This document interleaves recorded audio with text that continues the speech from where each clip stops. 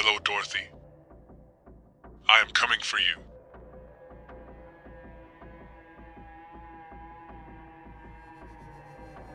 Dorothy Jane Scott, born on April 23, 1948, was a single mother living in Stanton, California, with her aunt and her 4-year-old son. She was a secretary for 2 jointly owned Anaheim stores, one that sold psychedelic items, and the other a retail outlet, specializing in paraphernalia used for consumption of cannabis and tobacco. Coworkers and friends said she preferred staying at home, was a devout Christian, and did not drink or do drugs. The father of her 4-year-old son Sean did not live locally, so it was her parents that babysat their grandson while she worked. Jacob, Dorothy's father, said his daughter may have dated on occasion but had no steady boyfriend, as far as the family knew. Months before her abduction, Scott had begun receiving strange phone calls at work from an unknown male. Dorothy herself often remarked that the male voice on the other end of the line seemed familiar to her, yet she never found out who exactly these calls were from. The caller alternately told of his love for her, and at other times, his intent to kill her. Vera, her mother recalled. That day he called and said to go outside because he had something for her. She went out, and there was a single dead red rose on the windshield of her car. She also said one call especially horrified her daughter. The man reportedly told Scott he would get her alone and cut her up into bits so no one will ever find her. The disembodied voice threatened and tormented her often, and because of the calls, Dorothy began considering the purchase of a handgun. About a week before her disappearance, she started taking karate lessons. He was calling her almost every day. That was forcing police to take the extreme measure of installing an early voice recorder on Dorothy's phone. The man always warned that he was watching her at all times.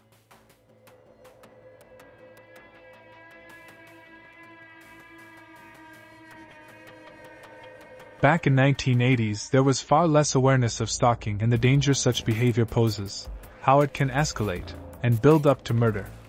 Often, stalking is not taken as seriously as it should be. Today there is much more research and understanding of stalkers, and how their behaviors manifest. There is also vastly more knowledge also about how many women who are murdered have been stalked by their killer beforehand.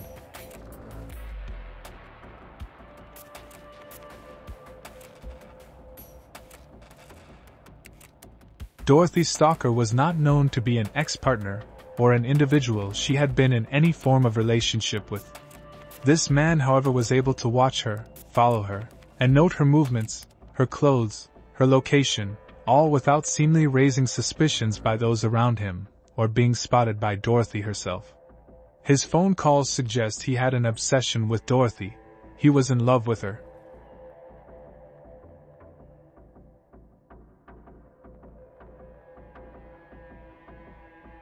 Obsession and fixation are key features of stalking behaviors and also the principal red flags for how much of a danger this stalker may be. People characterized as stalkers may be accused of having a mistaken belief that another person loves them, or that they need rescuing. On May 28, 1980, Dorothy Scott was at an employee meeting at work. She noted a coworker named Conrad Bostrom did not look well and had a red mark on his arm. She and another coworker, Pam Head, left the employee meeting to take Bostrom to the emergency room. On the way to the hospital, they stopped by Dorothy's parents' house to check on her son. She also changed her black scarf to a red one. At the hospital, medical personnel determined Bostrom had suffered a black widow spider bite and treated him. Pam said she and Dorothy remained in the waiting room. At no time did Dorothy leave her side, Pam said. Conrad was discharged around 11 p.m. and given a prescription. Dorothy offered to bring her car to the exit. She did not want Conrad to walk too far in his condition, as he was still not feeling well. Pam said that Dorothy used the restroom briefly before heading out to the parking lot. Conrad and Pam filled his prescription and waited at the exit for Dorothy. When they did not see her after a few minutes, they went out to the parking lot. Suddenly, they saw Dorothy's car speeding toward them. Its headlights blinded them so they could not see who was behind the wheel. They waved their arms to try to get Dorothy's attention, but the car sped past them and took a sharp right turn out of the parking lot. Initially, both thought Dorothy had an emergency come up with her son. A few hours later, After not hearing from her, Pam and Conrad reported Dorothy missing.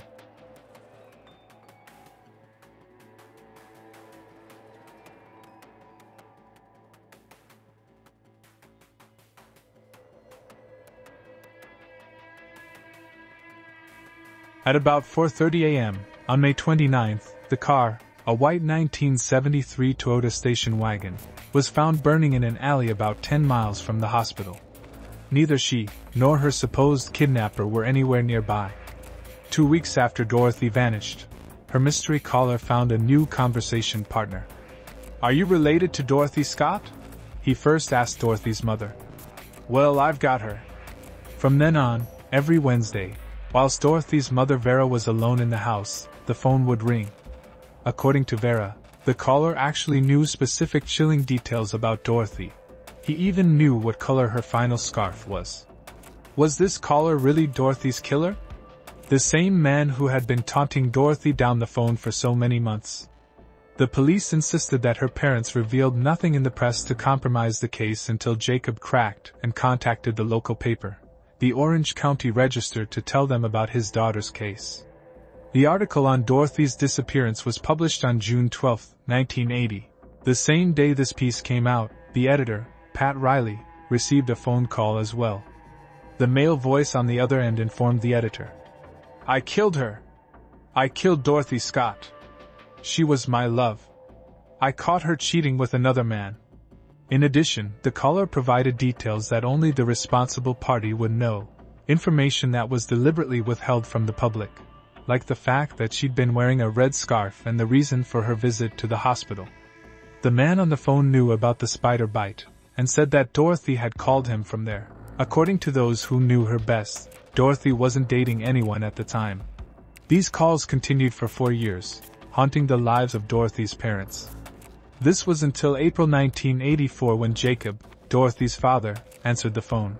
On hearing Jacob's voice, the caller immediately hung up and didn't call back again for 4 months. Was the caller worried Dorothy's father would recognize his voice? On August 6, 1984, a construction worker discovered dog and human bones side by side, about 30 feet from Santa Ana Canyon Road. The bones were partly charred and authorities believed they had been there for 2 years, as a bushfire had swept across the site in 1982. A turquoise ring and watch were also found. Dorothy's mother said the watch had stopped at 12:30 a.m. on the 29th, about an hour after Pam and Conrad last saw Scott's vehicle. On August 14th, the bones were identified by dental records. An autopsy could not determine the cause of death. After her remains were found in August 1984, the family started receiving calls again. Police installed a voice recorder at the Scott residence. They were not able to trace the calls, however, because the man never stayed on the line long enough. Customers to the head shop where Dorothy had worked were investigated. Yet, as she had worked in the office, she had little to do with the often odd people that frequented the shop where she worked. The only lead was the caller, and although the police tried to trace the calls, the phone was always hung up before they could find out where the calls were coming from. Although her remains were found after 4 years from her disappearance, and the family gained some form of closure, the mystery of her death continued, becoming a cold case by this time. The investigators still struggled to come up with a clear timeline of the events. They were puzzled about the dog's remains found together with those of Dorothy, and could not decide if it was just a coincidence being found together, or if the animal remains were connected to Dorothy's death. During the years, some theories surged about who was responsible for Dorothy's death. Some have suggested a suspect called Mike Butler, who lived in the local hills. Dorothy's son became aware of Mike through some of her old friends in Missouri. Mike knew Dorothy through his sister, who also worked at the shop, and, according to those who knew Dorothy, he was obsessed with her. Mike passed away from health complications in 2014. He was a writer who was often published in Stars and Stripes News.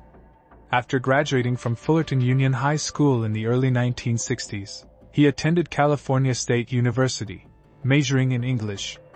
At the age of 20, he was drafted into the U.S. Army. Mike lived around the Santiago Mountains, and was known to be very unstable and involved in cult activities. Law enforcement was well aware of him, but did not have sufficient evidence to take action. Mike's sister is still alive, and is a well-known local singer in Orange County and Los Angeles. Dorothy's son has made several unsuccessful attempts to speak with her. As Jacob was a familiar presence around the shop, Mike most likely crossed paths with him and knew he was Dorothy's father. Supporters of this theory believe that whoever killed Dorothy followed her to the hospital, and probably waited in the parking lot, in the hopes that she might emerge by herself. Enraged that he saw her in the presence of a man, Conrad, he confronted her when she went outside to retrieve her car. His delusion led him to believe he had a relationship with her, and by being in the presence of another man, she was being unfaithful to him. Frightened and confused, she would have explained that she brought a co-worker to the hospital because of a spider bite, but things quickly escalated. Whether he disabled her, threw her into the vehicle and drove it away himself, or threatened her to get behind the wheel and drive, only he would know. As previously mentioned, Pam and Conrad were unable to distinguish who was behind the wheel, as they were blinded by the headlights.